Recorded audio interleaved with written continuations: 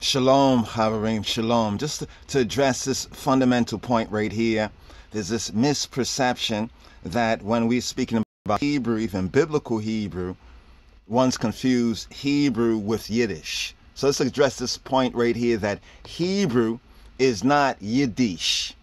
Yiddish is not Hebrew, and Hebrew is not Yiddish. And it's surprising because there's many debates and discussions and dialogues, either those who are pro-Bible, those who are against the Bible or seeking to bring out contradiction and errors, and everyone dances around the linguistic significance of the matter, right? And many would fall into this wrong perception that Hebrew and Yiddish is one and the same language because of the many Eastern European Jews, some of them refer to themselves as Ashkenazi Jews, right, have a Germanic background. Now, Hebrew has and does somehow influence Yiddish, and many Yiddish speakers who are German, right, Germanic speakers, they have adopted from their best pronunciation and understanding Hebrew and Hebrew terms. I was listening to a little debate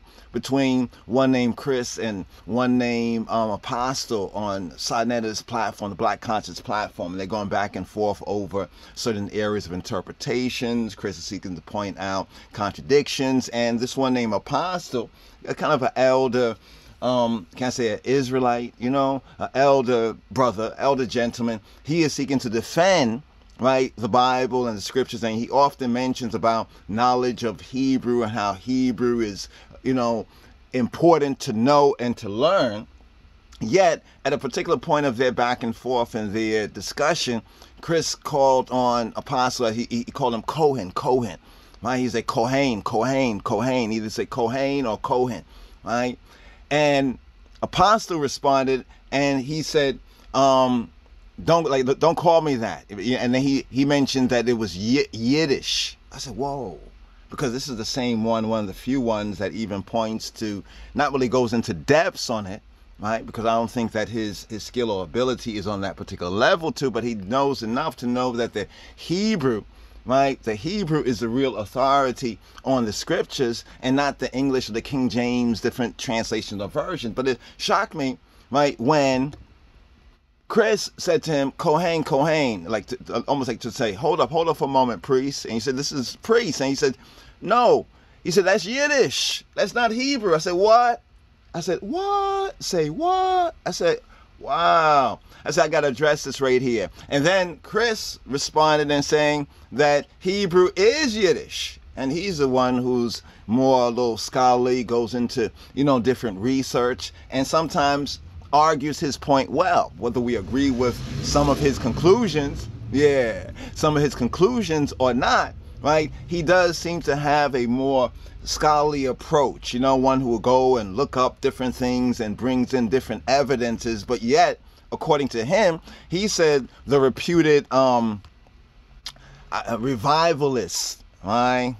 Lexicographer, right, of the first Hebrew dictionary. The lexicographer, that was Eliezer ben Yehuda. He was a linguist. They call him a Hebrew linguist, a grammarian, a journalist, and he's also the renowned lexicographer of the first Hebrew dictionary and the editor of Hazvi, one of the first Hebrew newspapers published in the Eretz Yisrael. Now, when I say Eretz Yisrael, some Hebrews and Hebrew Israelites, even among my people, they'll say, oh, woo, you're speaking Yiddish. I said, no, this is Hebrew.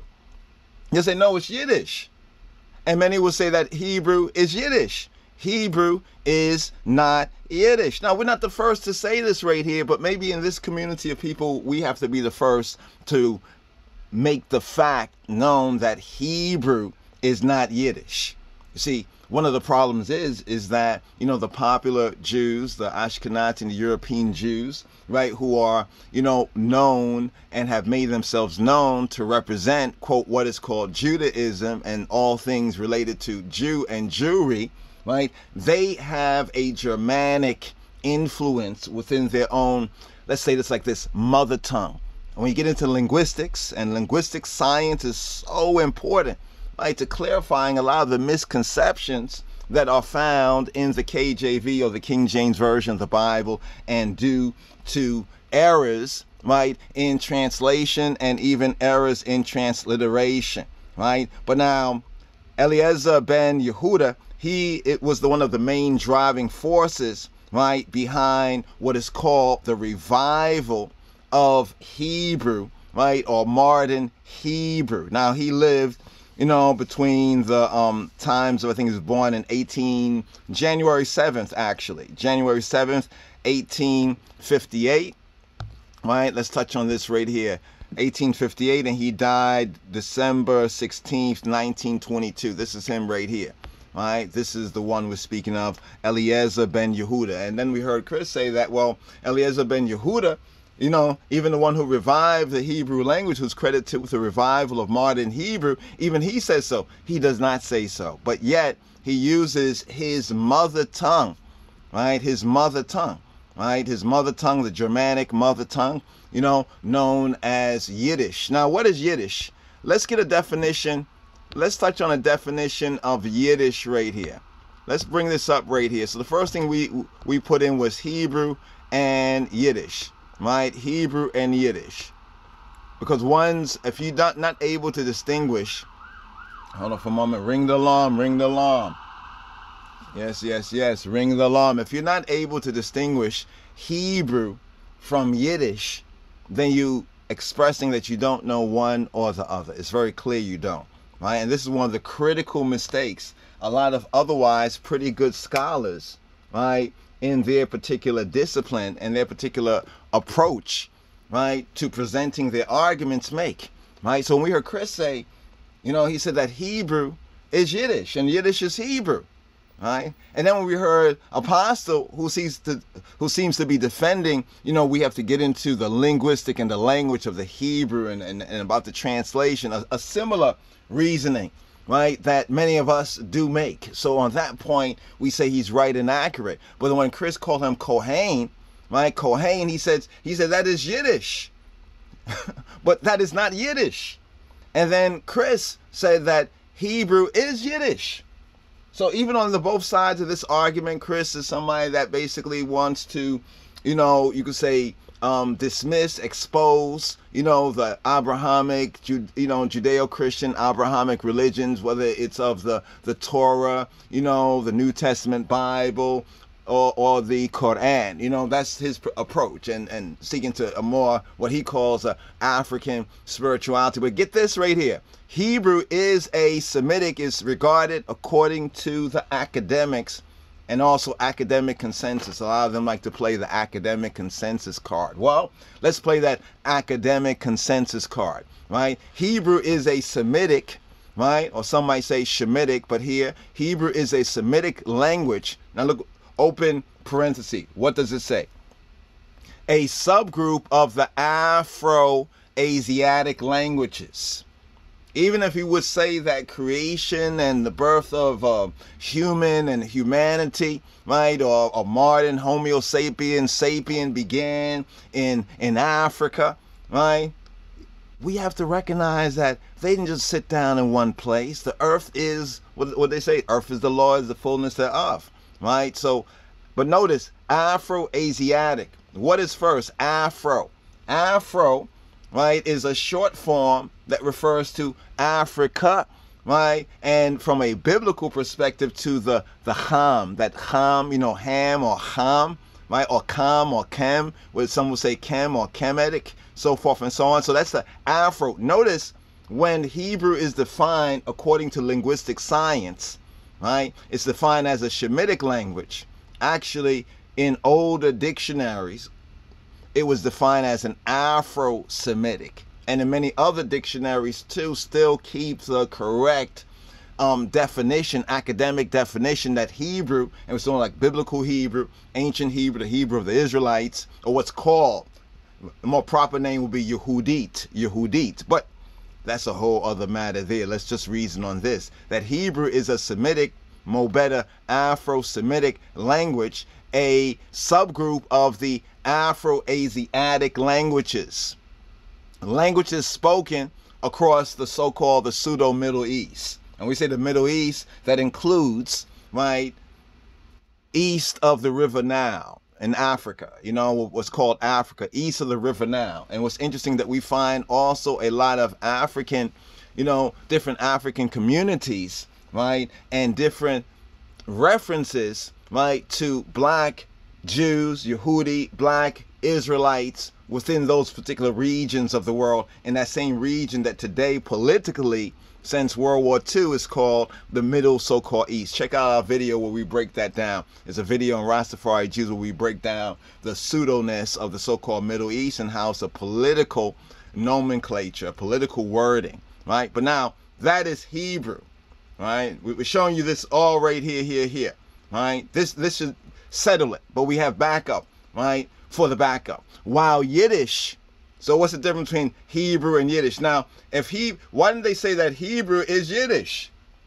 They could have said that right here, that Hebrew is Yiddish.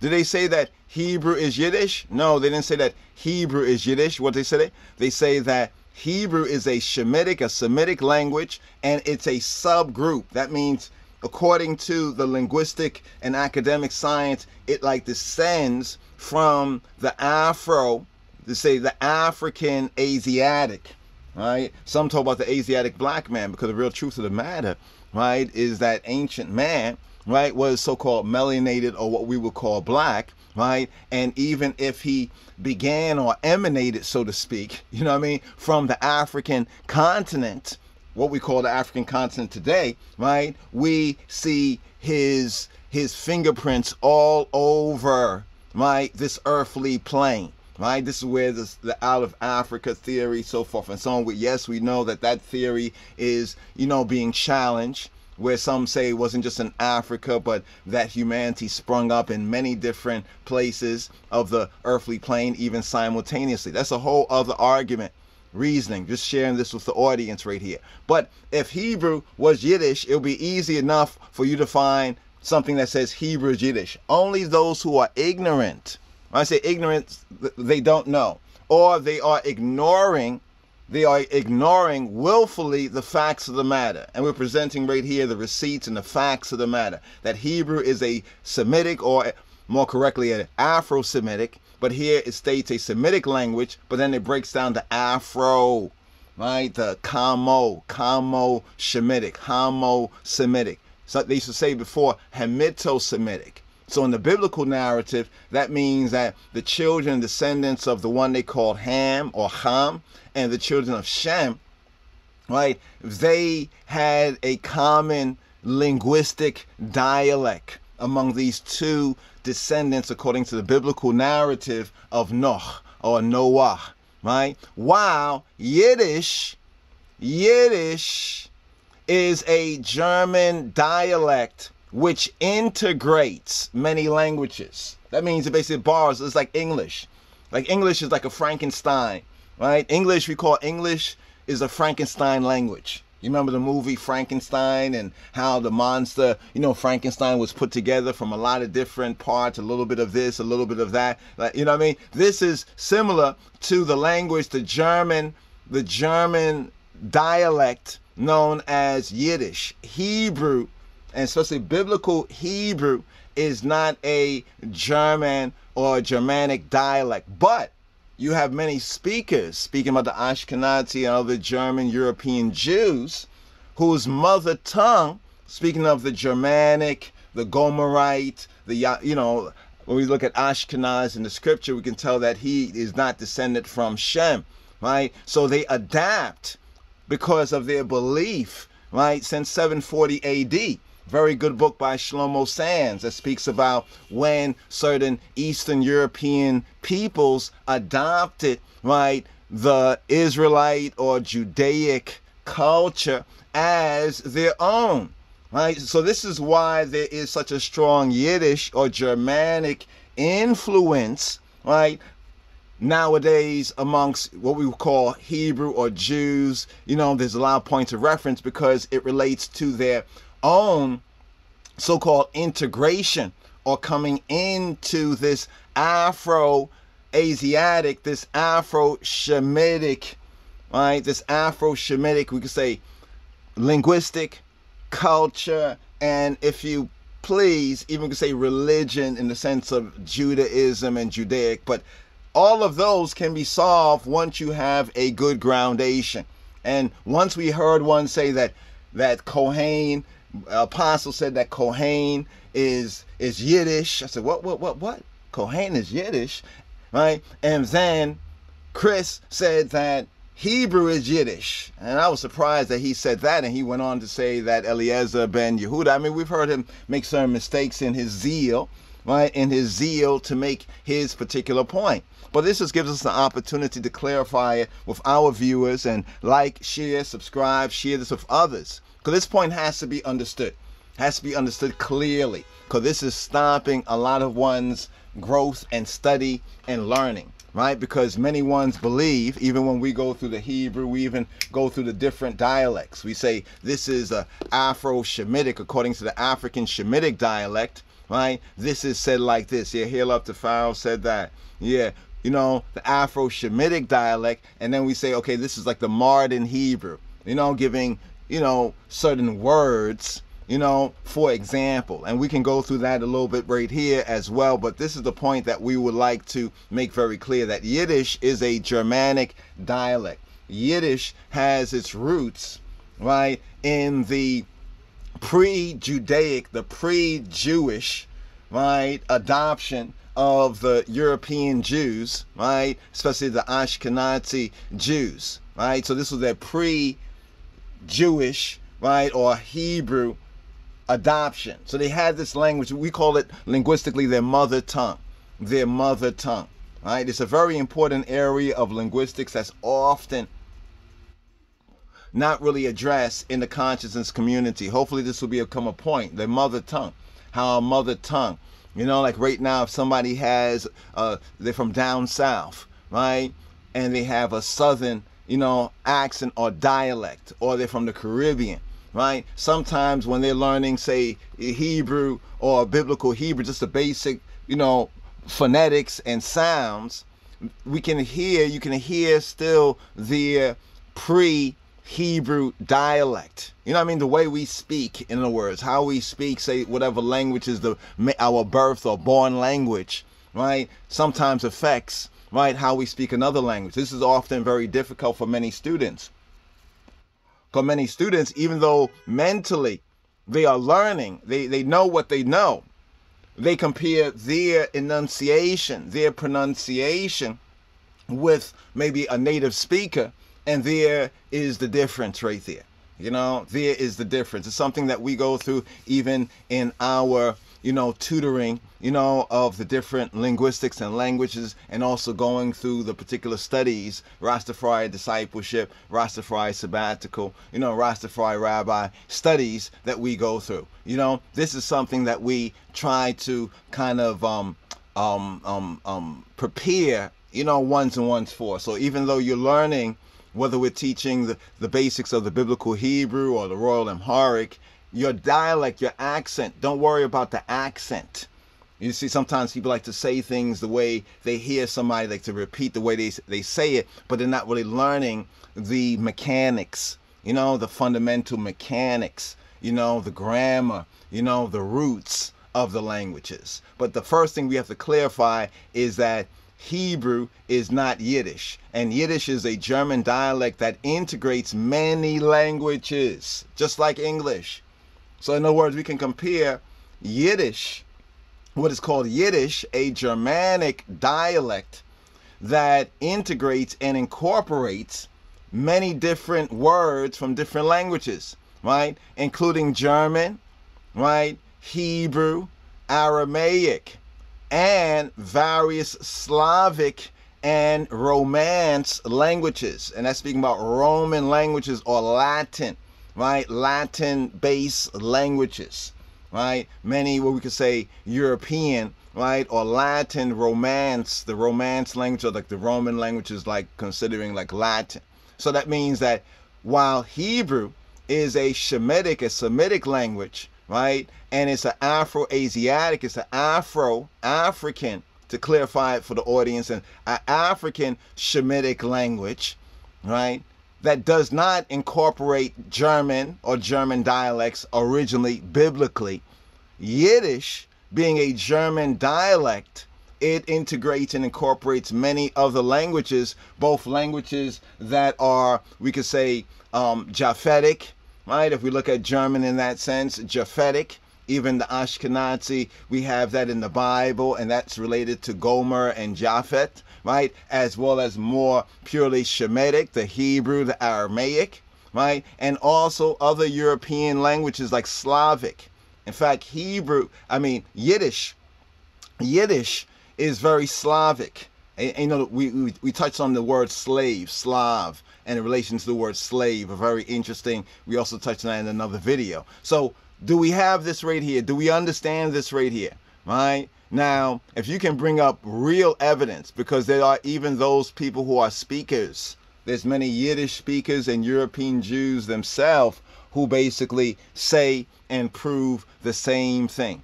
What is the difference between Yiddish and Hebrew? Therefore, if there's a difference between Yiddish and Hebrew, it means that Yiddish is not Hebrew and Hebrew is not Yiddish. But amongst modern and latter-day peoples and what we say popular Judaism, right, and the European Jews, you know what I mean, have influenced, right, what we call Judaism and even biblical studies with their own mother tongue, right? And many are not able to discern, right, between the two. For example, you have words that are Hebrew that because of the European, Ashkenazi, and Yiddish-speaking Jews, because of their religious, you know, identification, they incorporate Hebrew terms, right, and even names into their speech. It's almost like when we hear somebody speaking Spanish,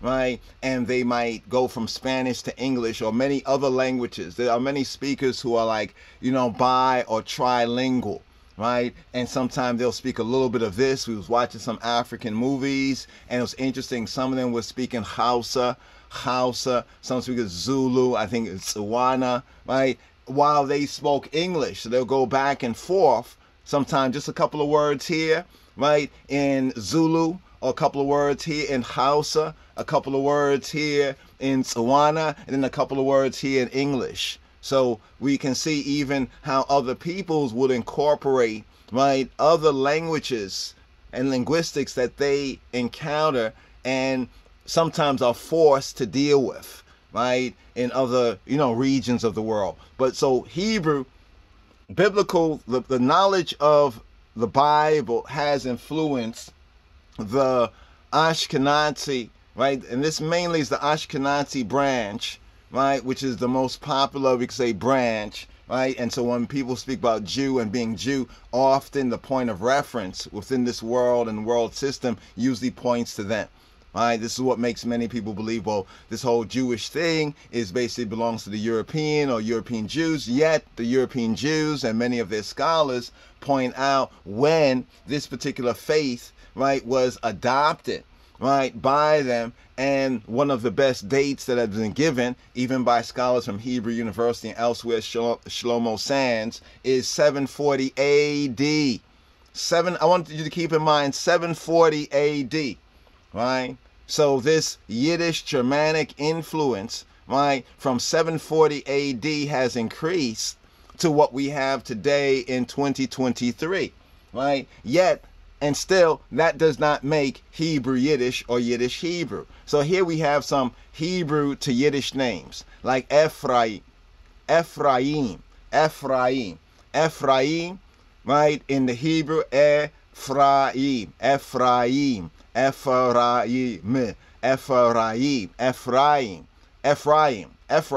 like Ephraim, right? But Ephraim becomes in Yiddish Froim.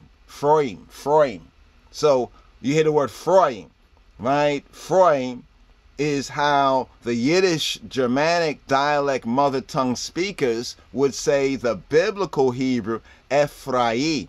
You see, they dropped the Aleph. The Aleph is dropped. How about another Hebrew name, biblical Hebrew name? Elchanan, like Elchanan, Elchanan. In modern Yiddish, it's chono, chono, chono, chono. You can see that right there. We're just showing this demonstration right here. So biblically, it has the name of, you could say, the God. Not the name. It's not the name, but the attribute that refers to the power of the Almighty, El, right? And Chanon, right? El Chanon, El Chanon. In Yiddish is Chono, Chono, Chono, right? Yeshayahu, Yeshaya, Yeshaya, Yeshaya, Yeshaya, or more reading the Hebrew, Yeshayahu. Yeshaya, Yeshaya, Yeshayahu. Isaiah, Isaiah, as some may say. Isaiah, Isaiah. Yeshayahu. Now you see an I there because that's how they transliterate it. But when you read the Hebrew, it's that Yod. Yeshayahu. Sometimes it's written with a wow at the end. So therefore, then it will be pronounced as Yeshayahu. Yeshayahu, Yeshayahu, Yeshayahu, Yeshayahu. So there's a slow way of saying it. Yeshayahu, Yeshayahu. But what do they say in Yiddish? They say Shaya, Shaya.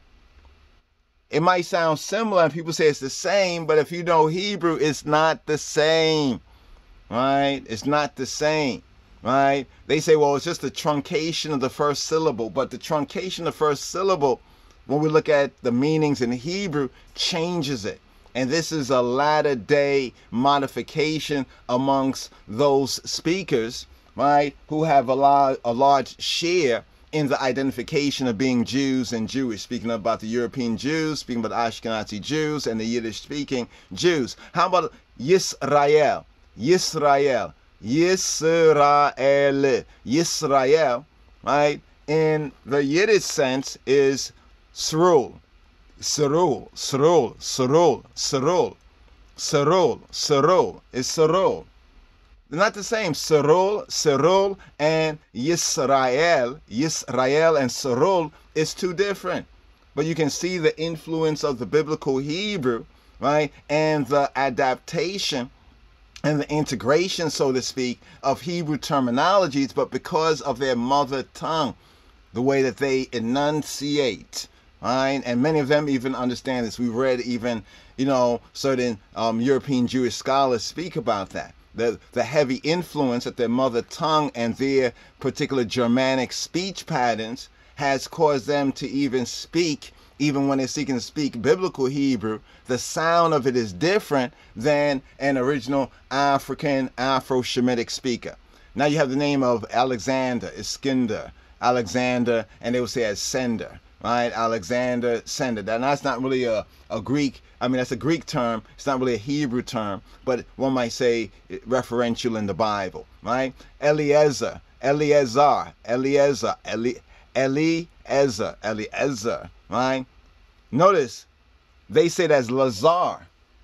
Right. So we can even see the influence among the European Jewish, Yiddish, and Ashkenazi speakers of the Greek, because Lazar, like Lazarus, with the us, the s at the end, this will be more a purely Greek way of speak. But Eliezer, Eliezer, Eliezer, Eliezer, Eliezer, Eliezer, right? And Lazar is not the same. This is just compare, right? We see it with other variants, right? You see, they will say Avraham. Av, right? They would say basically the B as in a more softer way. When you speak the B, the bait, be, in a soft way, it sounds like a v. It sounds like it's a soft B sound, but to the hearer, it sounds like a V sound. So they would say Avraham, Avraham. That is Yiddish influence. That's a Yiddish influence on the Hebrew. Hebraically, it will be Abraham, and an African Shemitic enunciation, Abraham, Abraham, Abraham, different from Avraham. Avraham, Martin, right? Abraham, Abraham. They would say Avram, right? But actually, if you know the scripture, he was first called Abram, Abram, Abram, Abram, and then he was called, right, Abraham. But the European Yiddish speakers, right, or Yiddish influenced speakers, of modern Hebrew will say Avraham and Avram. How about the biblical Yehuda? I know many ones and ones will say it's Yah, but that also betrays a poor understanding, right, of the Hebrew basics. It's actually Yehuda, Yehuda, which means praise, celebrated. Modern the Jews, right, would say Judah, Judah. So we have Yehuda and Judah, Yehuda and Judah, somewhat contracted, right? Merged Hebrew, Mordecai, Mordecai, Mordecai, Mordka, Mordka, right? Yaakov, they say Yaakov, v. But actually, African Semitic speakers would say Yaakov, Yaakov, Yaakov, Yaakov, Yaakov, Yaakov. Modern Yiddish influence Hebrew is Yaakov, Yaakov, Yaakov, right? They would say Yankel, Yankel, Yankel, Yankee, Yankel. What's going on here? Yankel, Yankel, Yosef, Yosef, right? Yosef, biblical Yosef, Yosef, Yosef. Among Yiddish influenced speakers, they say Yosel. So is Yosef, Yosel? No, it's not. Is Yaakov, Yankel? No, it's not. Right? So you can see that the Yiddish speaker influence on the Hebrew, the mother tongue, and then we can see also how Hebrew, even the Hebrew way, is even further influenced, like with Yankel. How do you get Yankel from Yaakov? The answer, Yiddish. Not Hebrew, but Yiddish. Right? So Hebrew, Ibrit, right, is not Yiddish. Is not Yiddish. Right? Yiddish. So Yiddish, right, is a way of them also identifying, right, identifying themselves. Right? A way of them identifying what it says. A language was it's from Eastern Europe. From Eastern Europe. Right? From Eastern Europe. Right? Now, this was interesting right here. This is Yiddish colors. Another proof, just another proof that Hebrew is not Yiddish. But modern Hebrew has been influenced, right, by Yiddish speakers and those with an Eastern European Germanic related dialect. Red. Look at the term red. Red is right, right, orange, oranza, orange, orange, orange, orange, right? Yellow, gale, gale, geal, gale, green, grin, blue, bloy, bloy, bloy, bloy, right? Purple, lila, lila or lila, white, vise, vise, oivase, oivise, vise, black, schwarz, schwarz, schwarz, Schwarz, like Schwarzer, Schwarz. You know, we have German Schwarz, right? Here they say Schwarz, Schwarz, Schwarz, Schwarz. This is all colors in Yiddish, Let's look at colors in more Hebrew.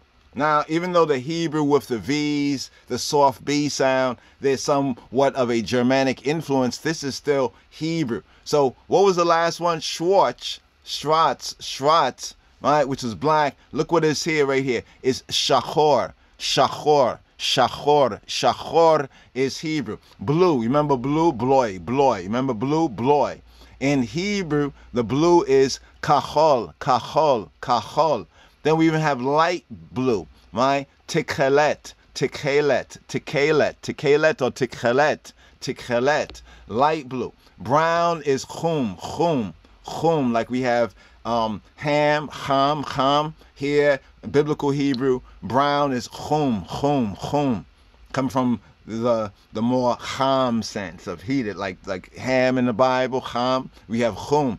Gray is afor, right? Green is yarok. Remember green, right? In Yiddish is grin. Grin and yarok is not one and the same. Remember the orange, orange, sound just like the word orange. What is it in Hebrew? In Hebrew is katom. Pink, they have it here. Modern Hebrew pronunciation will be Varod.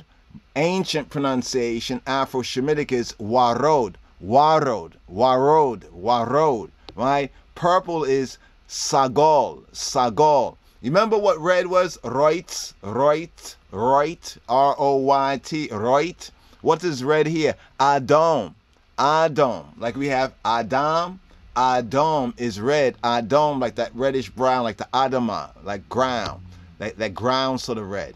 Here, once again, we have this right here in the romanticization, right? Just to demonstrate that Hebrew, right, is not Yiddish, right? And Yiddish is not Hebrew. So both Chris, you know, and Apostle, both of them were wrong here. And I think they both surprised me, you know, because when I heard Chris said Kohen, right, and then Apostle said that's Yiddish, and then Chris said, well, Hebrew is Yiddish. You know, 3 strikes right there. But here we have it just in the color wise. Red is Adom. Remember, in Yiddish it's Roit, right? Orange is Katom. Katom. In Yiddish, right, it's orange. Orange, right? Yellow was yellow gale. Yellow was like something like gale, gale, right? In Hebrew is sahob. Sahob. Sahob. Modern Hebrew, they'll say sahov. Sahov. And modern Hebrew, so that V is more influenced by the speakers, right? The mother tongue. There's some inability to say certain, you know, if you study mother tongues, you'll understand the background, you know, argument and the data. But let's go on to green. Green, remember, that was grin. Grin. Grin in Yiddish, right? We have yarok. Blue. Blue. Blue in Yiddish is bloy. Bloy. Bloy. Sound just like blue. Blue bloy. Blue bloy. You can see the European, right, influence. That's not Hebrew. Here, the Hebrew is kahol. Kahol. Kahol. Blue. Right? Purple is sagol. Sagol. Brown is chum. Chum. Chum. Chum. Related to even the cham. Cham sense. The chum, right? And we have black. Remember, it's Shvatz. Shvatz. It was Shavatz. Shavatz. Shvatz. Like Schwarzer, right? Schwarzer. You know, sometimes that was even used derisively, you know, to melanated people of Europe. And even the melanated relation in Europe is also very interesting. That's a whole other argument right there. So we have Shvatz, Shvatz, right, in Yiddish. But in Hebrew, what do we have? Shachor, Shachor, Shachor. Shachor is black. So this right here demonstrates, just to show you the Yiddish colors again, take a screenshot and compare and contrast. Remember, sagol, purple, right? In Hebrew, sagol. In Yiddish is lila, lila, or somebody say lila or lila, right? Remember blue? You know what I mean? Blue is bloy. Green is grin. Yellow is gale. And we show you this right here. Yellow, right? Yellow is sahob. Sahob. So there's a very clear difference. We're just gonna even get into the numbers, right? Not even to go into the numbers. Let's say the Yiddish numbers. Eins, eins, svei, svei, svei, ein, svei, dry, fur, finef, zex, right? Zex, zex, sound like six, sex. Almost sounds like sex too, but zex, 6, right? 7, zibin, right? 8, acht, like octo, right? But it's acht. This is Yiddish. 9 is nine, almost like the German nine. Oh no, not the German. That's Russian. You know, for to say no, but 9, right? And 10 is sen, to send or sen, right? You can basically hear the English all over it. Let's go to the Hebrew for a moment, right? 1 is ahad, right? 2, shtaim or shetayim. Shetayim, modern Hebrew speakers say shtaim, right? Because of that, remember the Yiddish influence, you know, the popularists and the ones who we say are in charge or at the head of the pack, influence, you know, the influence is there. 3 is shalosh. right? 4 is arba, right? 5 is chamesh. 6 is sheis. 7 is sheba, sheba, or modern Hebrew sheva, right?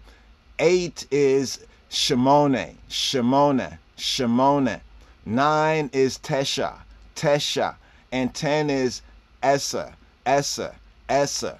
Very clear difference. Eins, zwei, drei, vier, fünf, sechs, sieben, acht, nine, 10. Much difference between achad. So you have eins, and then you have achad. You have zwei, zwei, and then you have shtayim or shetayim. You have drei for 3 in Yiddish. You have shalosh, right? You have fur, like four, right? In Yiddish, and you have arba.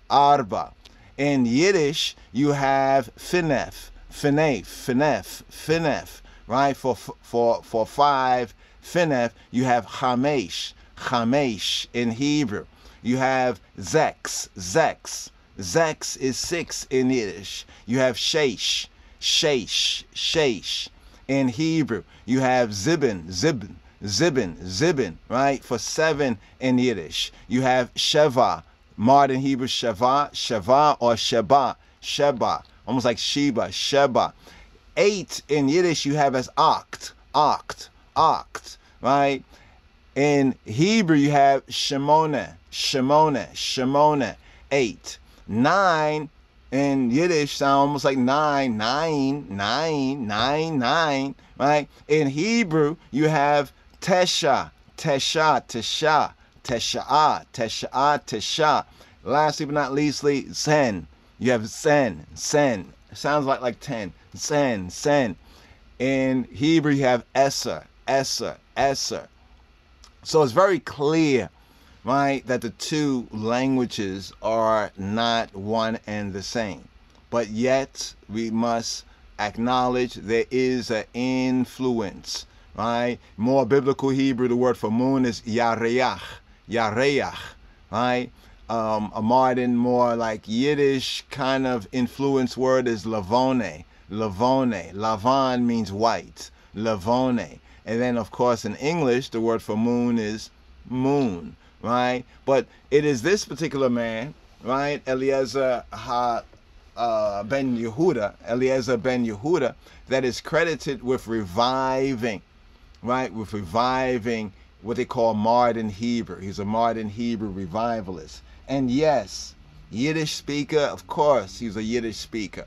But even he made the distinction. What they did was compromise, because at this particular point in time, they had already begun to adopt certain Hebrew terminologies in their Germanic Yiddish spoken vernacular. So even with modern Hebrew, there is that mother tongue Yiddish Germanic influence on the pronunciation. Like we say sheva, right? Sheva, and we also have sheba, right?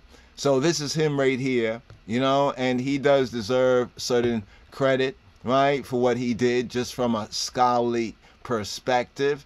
Eliezer ben Yehuda, right? Eliezer ben Yehuda, right? He was born Eliezer Yitzhak Perlman, right? January 7th, 1858 to the 16th of December, 1922. As we mentioned earlier, he was a Hebrew linguist, grammarian, journalist, renowned as a lexicographer of the first, right, Hebrew, quote-unquote, Hebrew dictionary, and the editor of Hatzvi, one of the first Hebrew, and then we go on from there, right? And his aim right here is pointing out right here, speaking about the Hebrew language. In other words, at this particular point, they already knew they only had a pidgin understanding of Hebrew. They only had a pidgin understanding. You know how a pidgin will pick here and pick there? They pick certain words, and we kind of showed you that briefly before. But his idea now, right, was that we need language when we get our land. This is what the European Jews working with the Judaic concept and ideas that they have adopted as their own. So he said that the Hebrew language will go from the synagogue to the house of study, right? And from the house of study to the school. And from the school, it will come into the home and become a living language. So he was a visionary on how we're going to really be able to speak Hebrew. Coming from the European Jewish Ashkenazi perspective, they only spoke a pidgin level of Hebrew with prayers and certain other things. And the pidgin level of Hebrew that many Eastern European Jews spoke was heavily influenced by Germanic and other linguistic factors, Slavic, Romance language factors. But Yiddish in itself is a Germanic-based language. Now, even the one that they call this one right here, his name escapes me. Oh, Theodor Herzl, right? He said, "Today I met the young fanatic who tried to convince me that what our movement needs is to adopt Hebrew as our national language." This was Theodor Herzl. He was one who was strongly part of that move to establish a European Jewish state, right? First it was in Africa, but then they focused with the Rothschild and with the Balfour Declaration. They focused on the Levant and on some promises that was made to them by the British. But he thought it was ridiculous, right? He was out to get the land. Now notice, he is saying right here, Theodor Herzl, his personal diary from 1898. He was recounting his meeting with Eliezer ben Yehuda, reviver of the Hebrew language. It's almost like right now amongst I and I people, right? Rastafari Jews, Rastafari Israelite, Rastafari Rabbi, I and I, are seeking to also, emphasize the importance of linguistics. And you know what many ones think? Just like Theodor Herzl. They think we need to get our own land. So from some, we agree with them. But we're saying that what the movement needs, right, is our own Afro-Shemitic, Afro-Asiatic linguistics. We need our language, right? The language is the key. As His Imperial Majesty Kadamawa Haile Selassie, the conquering lion of the tribe of Judah, says that language is the key of communication between man and man. His Imperial Majesty, the conquering lion of the tribe of Judah, also says to us that communication is the key to culture, is the key of culture, right? This is what's so very interesting, is that even among the European Jews, some of the leading proponents for what the European Jews were seeking to do from the 1800s on forward, such as Theodor Herzl, he thought that Eliezer ben Yehuda was absolutely ridiculous and crazy. He said he met the young fanatic who tried to convince him that what the Jewish movement, the European Jewish movement of that time needed was to adopt Hebrew as our national language. And he said, it is, of course, ridiculous. But now, look at it now. You know what I'm saying? Same thing with us when we are pushing as Rastafari and Royal Order of the Ethiopian Hebrews, pushing our Afro-Shemitic language.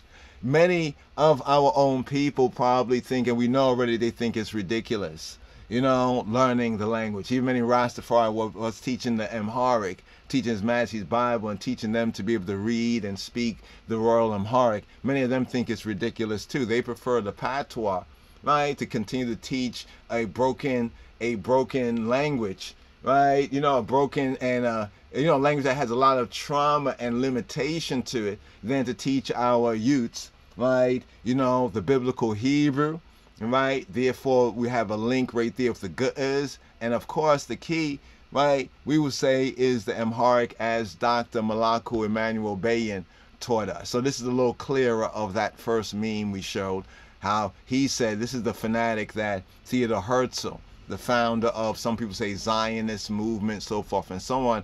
This is who he was talking about. The Hebrew language will go from the synagogue to the house of study, and from the house of study to the school, and from the school it will come into the home and become a living language.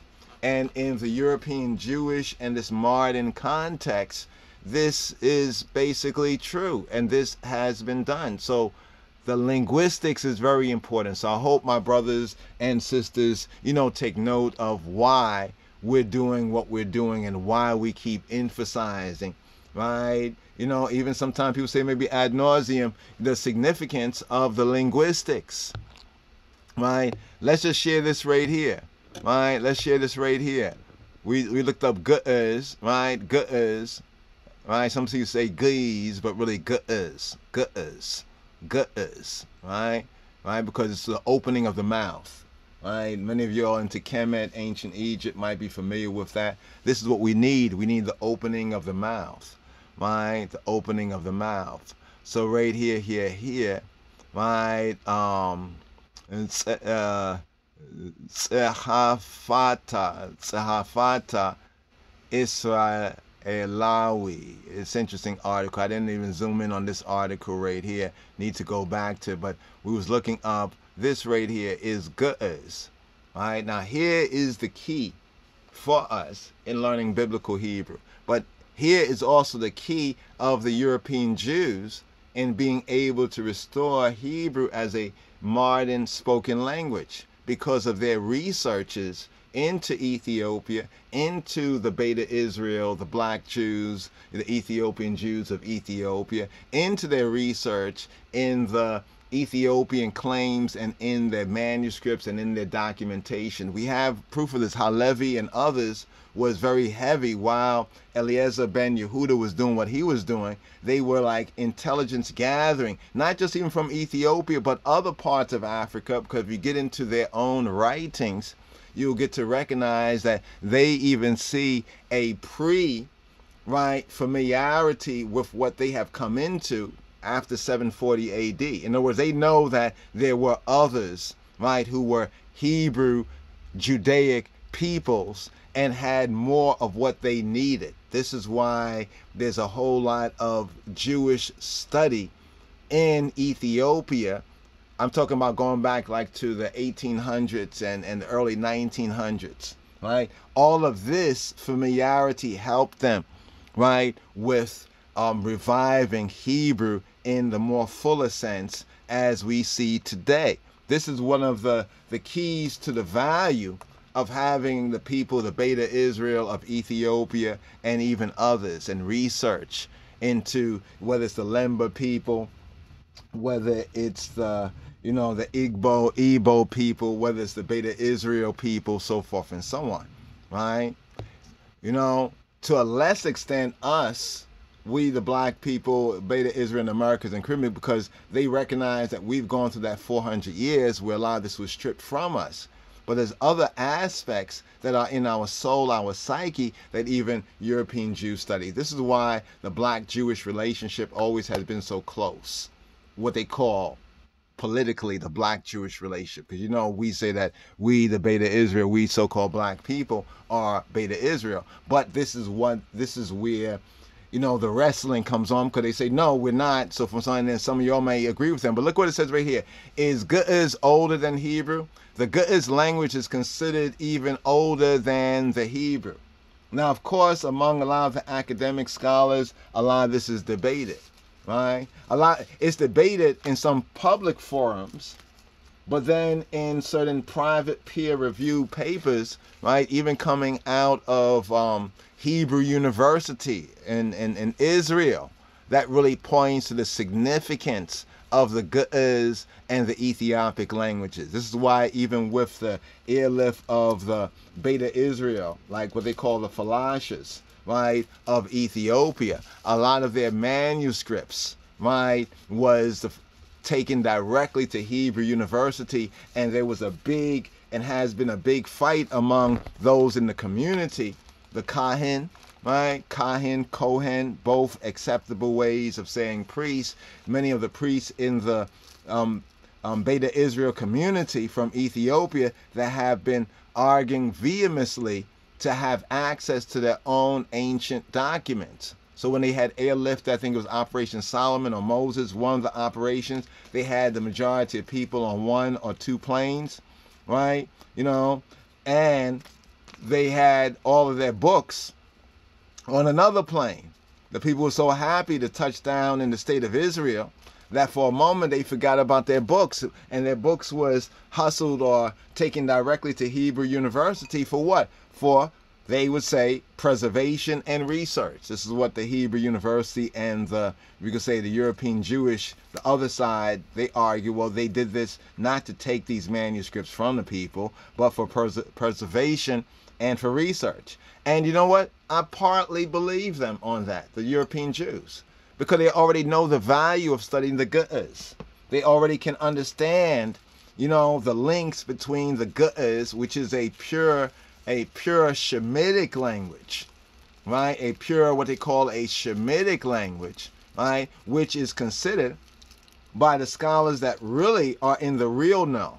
Because you have other scholars who are just defending, you know, certain political agendas. There are some scholars who are just defending a political point of view. You know, when we talk about Zionism, the state of Israel. So you have to understand that some of them, in defending that particular political point of view, are only going to, you know, say certain things because it's going to go against the big picture. But here, let's share this right here. The Ge'ez language is considered even older than the Hebrew language and other such northern Semitic languages.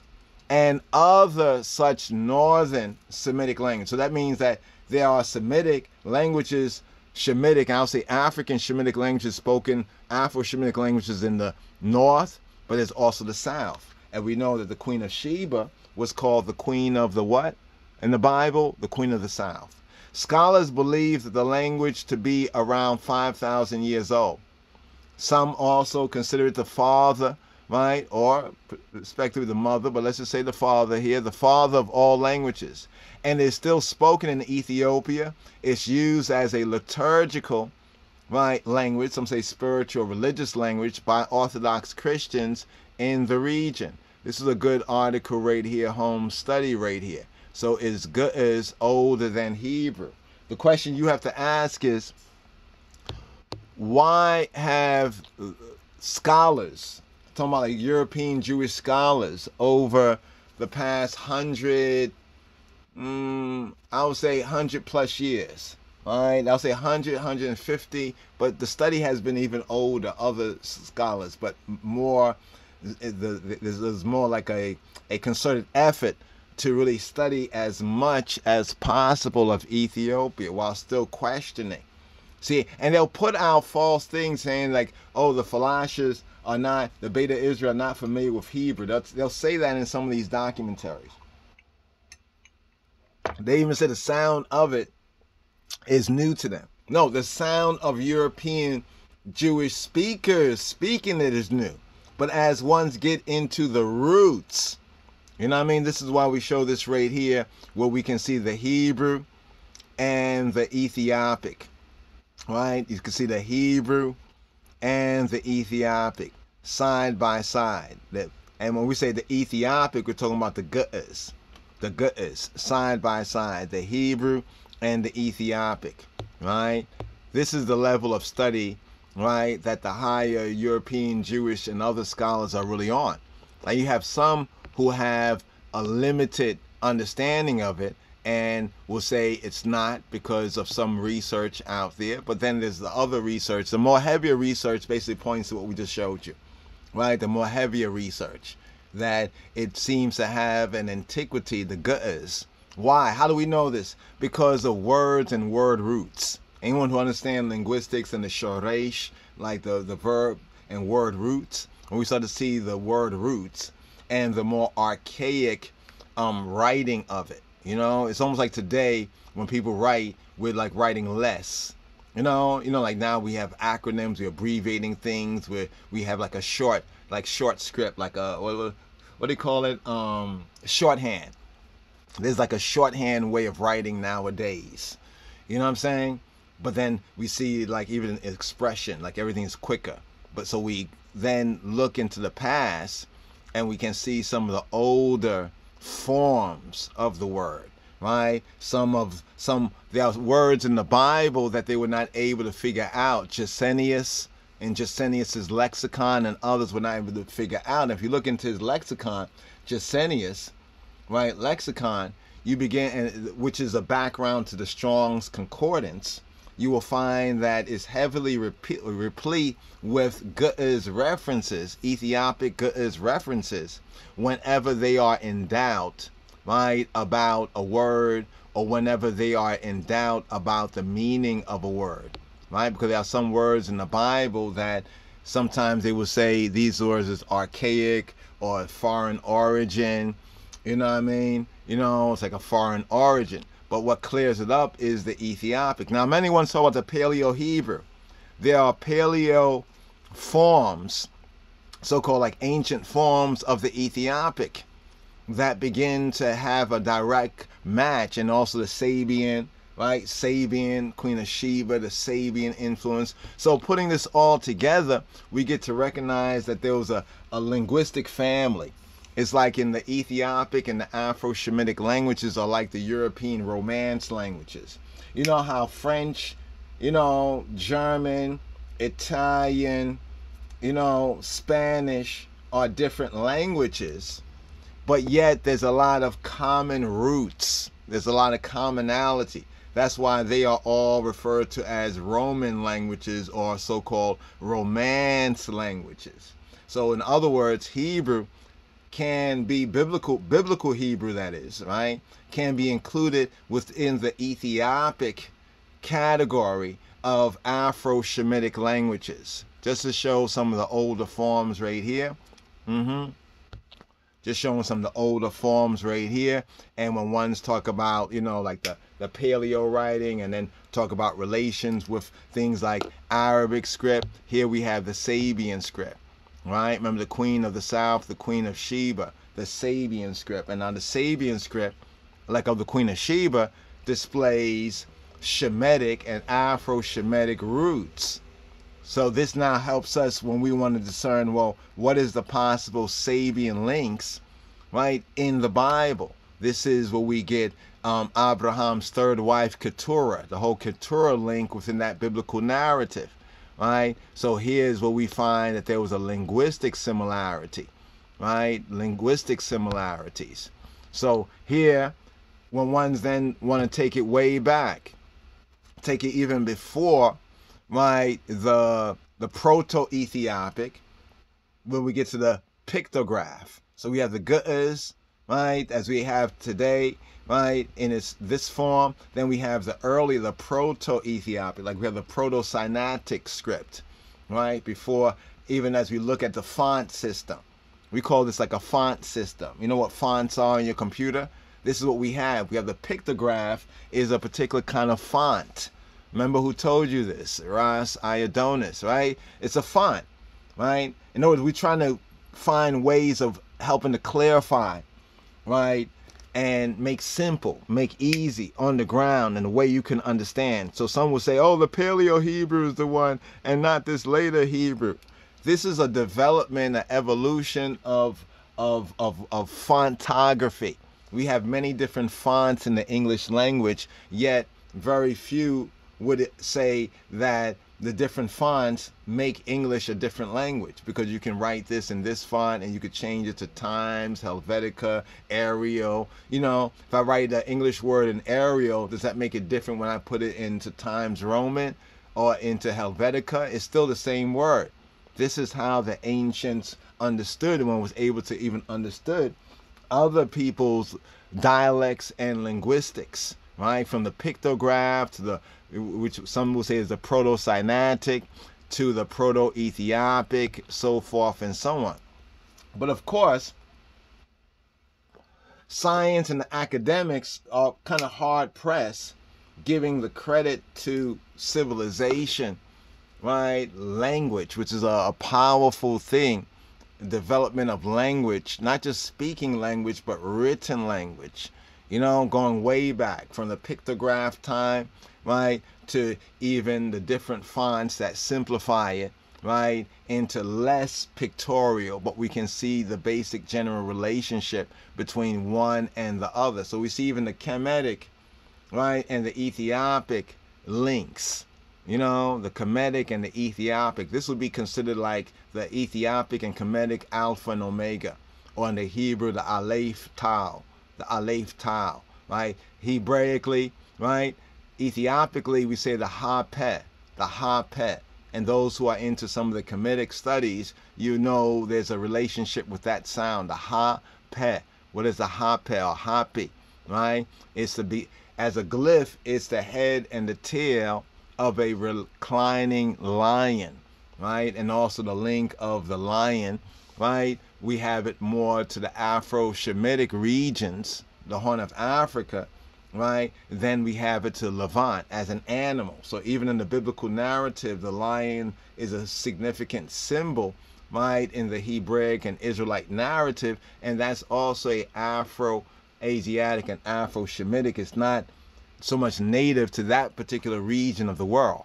You know what I mean? We have the African or the Ethiopian lion, and then we have the Asian lions, right? So within the biblical narrative, they must have been pointing to a symbol, a symbology that was not just older than them, but also found in other regions that they understood and knew were regions of beginning or of the beginnings. Now, this is interesting right here. We have El, we have Gazi, we have Behe, and we have Bir, right? Almost like Egazia Behir, right? But what's interesting is the first one at the top is El. Like in the Hebrew when we say the almighty power, the God, El, right? And now the ligature kind of brings them two together. It shows how ancient peoples sometimes were creative in how they took the individual syllables and phonetics and combined them to even make interesting and new glyphs, right? We're seeing this in the Ethiopic right here, right? As well as working from the old Egyptian, right? And seeing the kind of evolution of ancient fonts, right? Font or writing system, right? Here as well, we're giving just some variations, right, of the Ethiopic, you know, writing.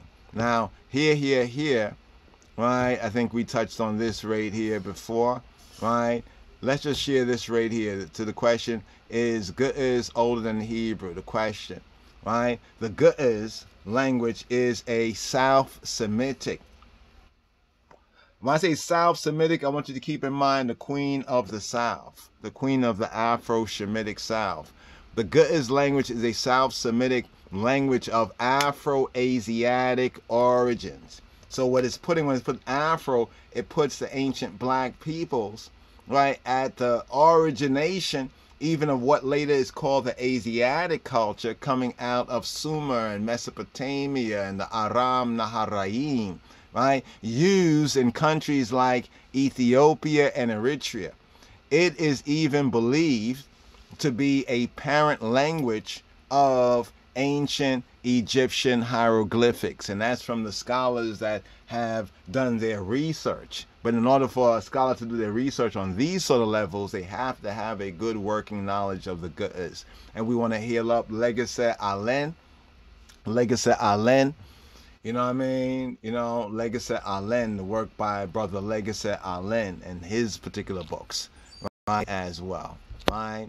So a little bit of home study right here. So brothers and sisters, sisters and brothers right here, I think we've gone through some of the basics right here, you know, to make this particular, to give this particular demonstration, right? This particular demonstration. And let's kind of seal up where we kind of began, that Hebrew, right? Hebrew is not Yiddish. Is not Yiddish? What? Hebrew is not Yiddish. Shalom, Chabarim, Shalom, Shabbat, Shalom, Sembet Salam. You know, we just said, let's just do this and try to make it as clear as possible. Give some basic points of reference, you know. And if ones want to debate or dispute this, well, as we say, you know, let the games begin. Shalom, Chabarim, Shalom. This is Yadin. This is Wyndham Yadin. Right? Rasiadonis, Rastafari, and I approve of this message.